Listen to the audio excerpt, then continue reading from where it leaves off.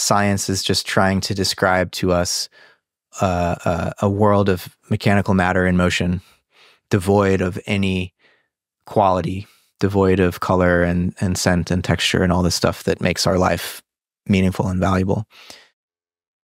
But at this point, he's not bringing mind into the picture. He's not trying to do metaphysics and talk about the place of mind in nature. He's just saying natural science presupposes that there is mind, at least in the scientists, doing the science.